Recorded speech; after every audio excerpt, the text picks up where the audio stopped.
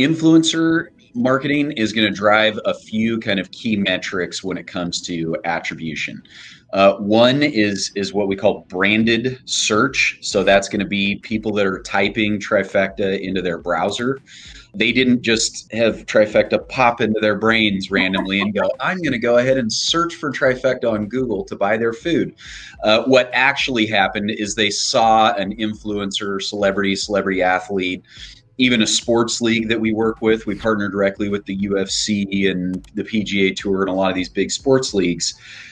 They'll see one of them post about us on social media, and then they will jump and do a Google search. Now, why is that hard for marketing? That's hard because there isn't a direct link click coming from the influencer to the person actually typing the word Trifecta into their browser and coming to our website.